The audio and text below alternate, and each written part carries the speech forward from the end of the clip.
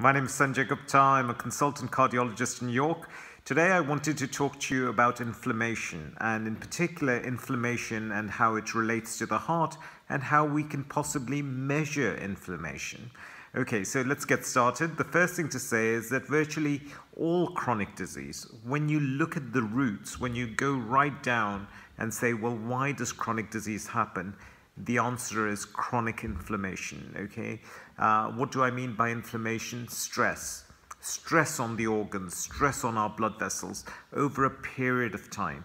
And what happens is when our bodies are stressed like this, the bodies react, our vital organs react, our blood vessels react, and that reaction over a period of time can trigger changes within the actual structure of the tissue, the blood vessels, etc. And those changes then result in us not getting as much blood as we want, our tissues not functioning as well as they should. So in the heart, the big problem is something called atherosclerosis, which means wear and tear and hardening of the blood vessels. So what is happening here is that the blood vessels are subjected to low-grade stress over a long period of time, and because of that, changes occur in the blood vessels. They become less stretchy, they become harder, and they are more prone to developing thickening of the blood vessels. And as the blood vessels get thicker, they get irregular. Calcium, cholesterol, these things get stuck in the blood vessels, and the lumen of the blood vessels progressively starts getting narrower and narrower. And as the vessel gets narrower, this disease, this crud which is encroaching into the lumen, is called atherosclerotic plaque. And this is the major problem we face in cardiology, which is how do we stop this plaque from developing? Because if the plaque is allowed to develop, then slowly and gradually the blood vessels do not get enough blood through to our vital organs, and particularly our heart, and that is how people develop angina. And when the blood vessel blocks off, that's how people develop heart attacks, strokes, etc. So for us, as cardiologists, what we realize is that the thing that causes plaque to develop is inflammation.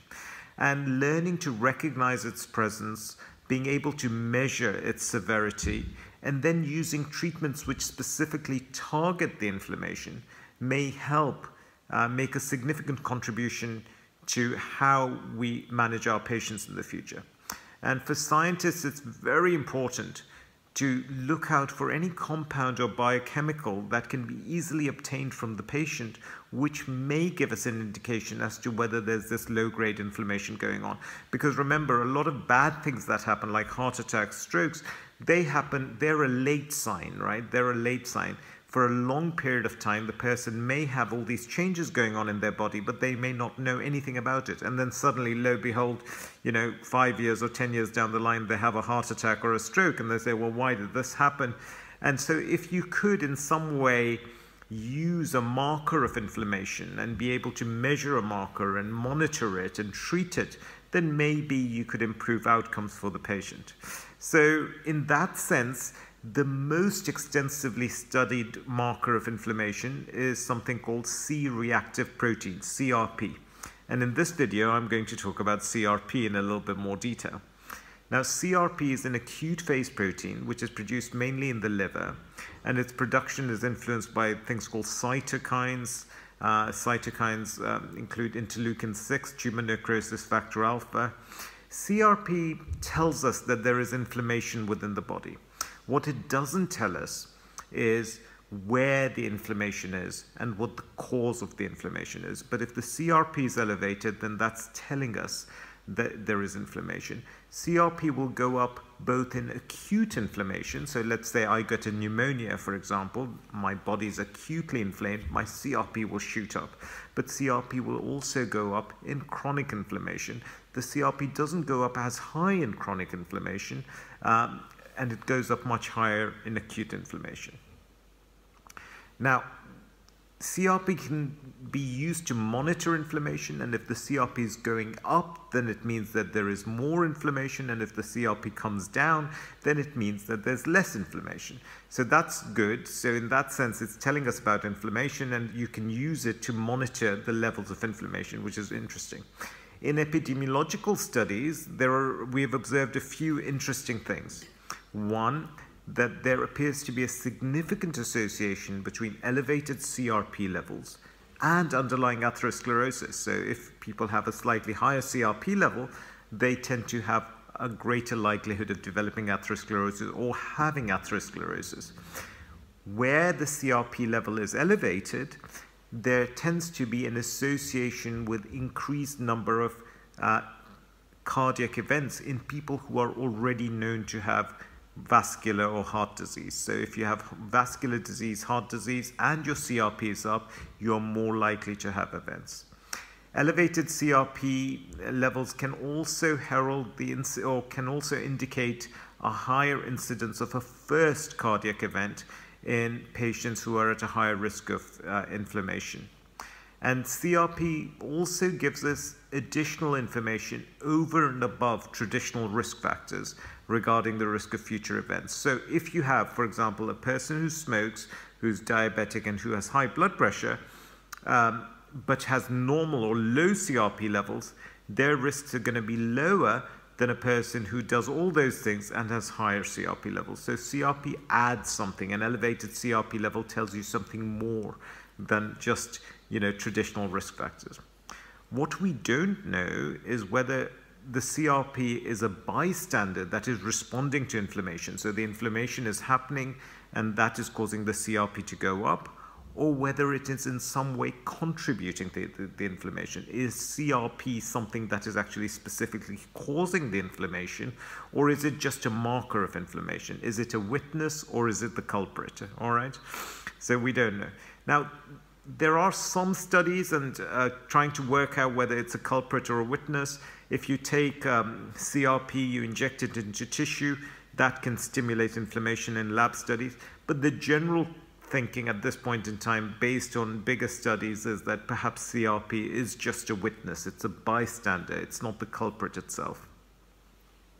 Now, the next question is, how do we measure CRP? There's this wonderful compound which you can use to track inflammation. So how do you measure it? Well, it's a simple blood test, okay? And there are two ways it can be measured. The traditional assay is the one that they use in every hospital now. And in that, you are looking for acute inflammation. So with that, the limit of detection with those assays is 3 to 5 milligrams per liter.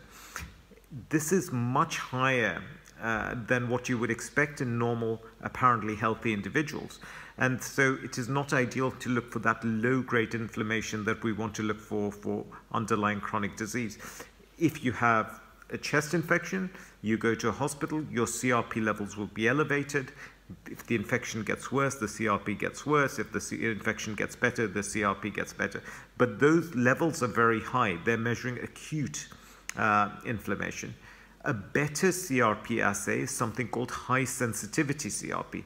Now, these are detecting very tiny concentrations of CRP, which may indicate chronic inflammation in some people. And in these people, the levels of CRP are are often around about 0.3 milligrams per liter. So really low. Normal CRP in a hospital the assay is only going as low as 3 to 5, but with these high sensitivity assays, you can pick up very, very small amounts of CRP, which may indicate inflammation in otherwise healthy people who don't have any acute inflammation.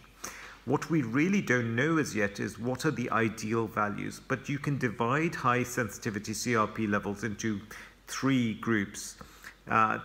Anything above 3 milligrams per liter, which is considered high. Anything between 1 to 3 milligrams per liter, which is considered average. Anything below 1 milligram per liter, which is considered low. Anyone who has levels of greater than 10 obviously has something acute going on, and that's what you want to look for. But, anything below 3, so between 1 and 3, so people who are 3 are considered high and people who are less than 1 are considered low. And the other thing, of course, to say is it's less reliable relying on one single measurement. What you want to do is get an average of at least 2 measurements taken 2 days apart, 2 weeks apart for this kind of risk stratification. Okay. It's worth also knowing that CRP is affected by lots of other things. In women particularly, between the ages of 18 and 44, hormonal changes can affect our small levels of CRP. So CRP levels tend to be highest during menstruation, lowest during ovulation. It's also worth knowing that hormone therapy in women can affect CRP. Women in general tend to have higher CRP levels than men. Ethnicity can also have an impact on CRP levels. So African Americans have higher baseline CRP levels and East Asians have lowest CRP levels. But nevertheless, although the baseline may be different in these groups, if you look at these groups, those people who have a higher CRP tend to have a higher risk of bad outcomes compared to people who have lower. What we don't know is what is normal in these groups, but in general, if you compare high levels versus low levels in these particular groups, the people with high levels tend to do badly. Now, what do we know about CRP and cardiac risk in particular? The first thing is, in the general population, what we have found is that a baseline CRP predicts, high sensitivity CRP predicts the long-term risk of a first heart attack, stroke, the development of high blood pressure, even sudden death. And this relationship is maintained despite adjusting for things like smoking, diabetes, high blood pressure, cholesterol, etc. So high sensitivity CRP, if it's high in healthy populations, in general, apparently healthy people, those people who have a higher CRP tend to do worse than people in general who have a much lower CRP. That doesn't mean to say just because your CRP is elevated, you will do badly. That is not what I'm saying. It is just that you belong to a population of people who will probably do worse than a population who have a very low CRP. In fact, there was a study called the Framingham Offspring Study, and they looked at 3,006 patients without any cardiovascular disease. They followed these guys up for 12 years, and they found that the patients who had a CRP of greater than 3 milligrams per liter had significantly higher cardiac events compared to patients with a CRP of less than 1 milligram per liter. Again, another group of patients that we know a little bit about CRP in is patients who have stable coronary disease. So these are people who have angina, but it's stable angina, people who've had a bypass, people who've had a stent, but they're not getting ongoing chest pain, it's stable disease. In these patients, there was a study called PEACE, where they studied 3,771 patients, and they found that, again, patients who had CRP levels of greater than 3 milligrams per liter had a higher risk of events such as heart attacks, strokes, etc. over 5 years. And they found that elevated CRP levels not only predicted an event, but were also predictive of development of diabetes and also predictive of development of heart failure. And those people who appear to have the highest CRP levels seem to have more rapid progression of their coronary disease. So if you've had a bypass, and if you take a population of people who've had a bypass, measure their CRP levels, those people who have slightly higher CRP levels will probably have more rapid progression of their coronary disease. Next group is those people who have unstable coronary disease, patients who've come in with unstable angina, who've just had a heart attack. Well, in those people, CRP levels are much higher anyway because these people are acutely inflamed at that point. But what we do know is that not everyone who comes into with a heart attack will have elevated CRP levels, but the majority do. People who have elevated CRP levels on discharge from hospital after their event tend to have a worse prognosis compared to people who have very low CRP levels. So it does appear that CRP can help us detect populations at higher risk, but there are lots of questions that remain unanswered. Firstly, what we don't know is what is the normal CRP level, because we have to work out what is normal in different groups, you know, different ethnic groups, different genders, etc. That we don't know. What is the kind of normal value? So we don't have that. If you are screening CRP, how often should you be screening? We don't know that. Do treatments that lower CRP make a difference to outcome? Because just because something is elevated and may indicate that the patient will do badly, doesn't automatically mean that if you target it, the patient will do well. So you need studies, etc., to try and tell us whether, you know, treating the CRP or doing things that reduce the CRP actually improve outcomes. In that sense, there was a really interesting study called Jupiter. And in Jupiter, what the authors hypothesized was, they said, look, statins reduce cholesterol and statins reduce inflammation, and they reduce CRP. So how about we take healthy people who have normal cholesterol values, but who have elevated CRP levels of greater than 2, and how about we give them a statin, in this case rosuvastatin, and see what happens. And what they found was they had to stop the study early after a mean of 1.9 years, because they found that the group that were taking rosuvastatin did better than the people who were taking placebo. There were more cardiovascular events in the group that were taking placebo. So these were healthy people, normal cholesterol levels, but higher CRP levels. And in those people, it appeared that rosuvastatin protected them against future events. However, the study was criticized for lots of reasons. One, the number of events was very low, and it was after calculating things, it became apparent that you would have to treat 500 odd patients on Crestor or rosuvastatin for 1 year to prevent one non-fatal or fatal heart attack. And so in that sense, it just doesn't make sense to treat so many people with this particular medication, which may have side effects, which may increase the risk of diabetes, etc., for that very minimal benefit. And with Jupiter, there was another problem where there was some conflict of interest, as the study was funded by AstraZeneca, and a lot of the leading investigators had ties with the pharmaceutical company. And so that you know, there was obvious conflict of interest. So that's why the data from Jupiter have not translated into clinical practice, and we still don't screen populations based on with CRP measurements. So from my perspective, I think it's useful to understand that inflammation is important, inflammation is bad.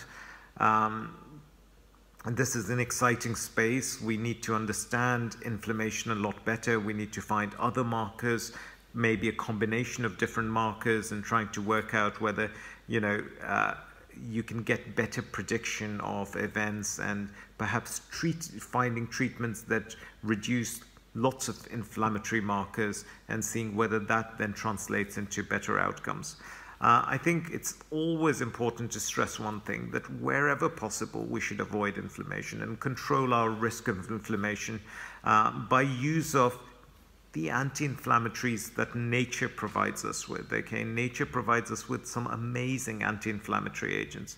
These include good, healthy food, keeping well hydrated, good sleep, reducing stress, plenty of exercise, avoiding toxins, and wherever, trying to be as happy as possible, because happiness, joy is very anti-inflammatory and keeps us well.